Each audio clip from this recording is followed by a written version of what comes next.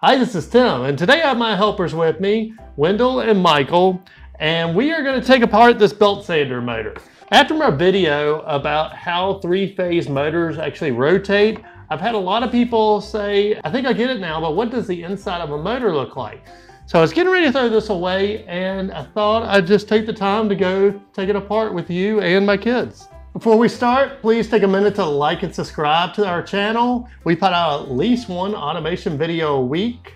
And don't forget to click the notification bell and click all so you don't miss any videos from this dude. And comment what you want to see next. Okay, let's get started. This is a nice heavy belt sander, and really this was my dad's, and I think it had been around since I was a kid. Yes, there is no guard. Wendell's gonna keep her hair out of the way of it during this demonstration. When you pull, Wendell, will you pull the switch out over there? When you pull the switch out, it doesn't rotate. It hums like that. Now, as a kid, I was taught, probably before kindergarten, that when you start this motor, go ahead and start it again. But all you had to do was roll start it, and it would get going. Amber doesn't think that's a very safe practice, so she made us replace the belt sander when the kids started using it. But we're going to take apart and talk about what is probably wrong with this. Most single-phase motors, if you remember from our motor video, which I'll put a link to in the description, they have their primary pole, which is where you connect 110 in this case, or it could be 220 single phase. And then they have this other pole that connects to the capacitor. Now, I don't see a capacitor on the outside of this, so this may not actually have one. But we're going to take it apart, find out, and see what the inside of it looks like.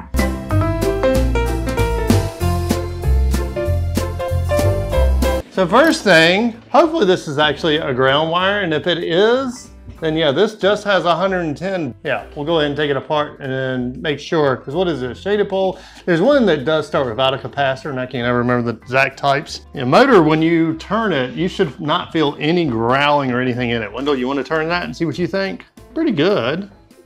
But it's too rusty. It's rusted. Old. It's rusted and old. She says that about me too. Remember in the reading comprehension, the squeaky wheel always gets the oil? Oh yeah, the squeaky wheel gets the oil.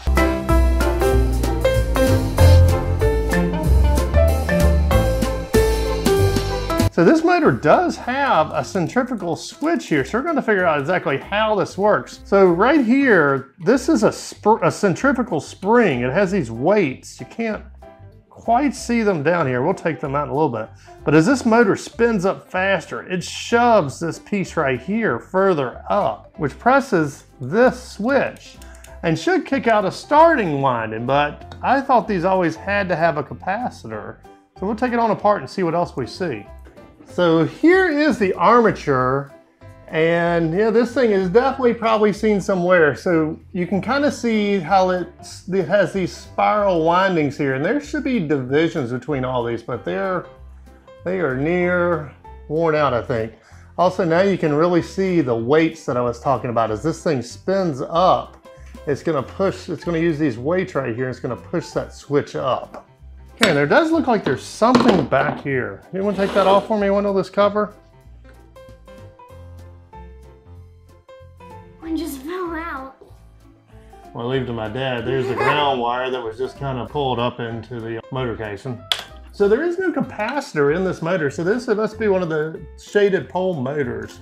But just so you can see, that everybody wanted to know, there is the inside of the motor. Wendell, will you grab that picture right there?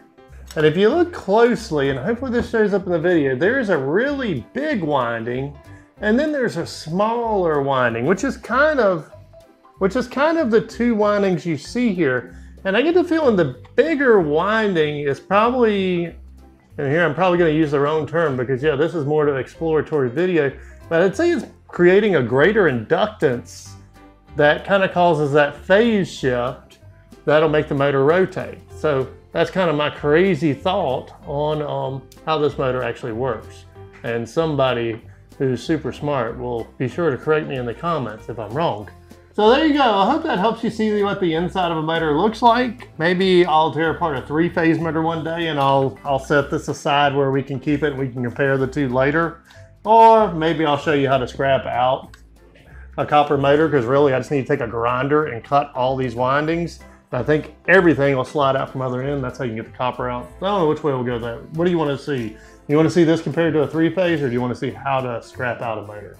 Let me know in the comments. Till next time. Bye. Queen and Andy saves the day.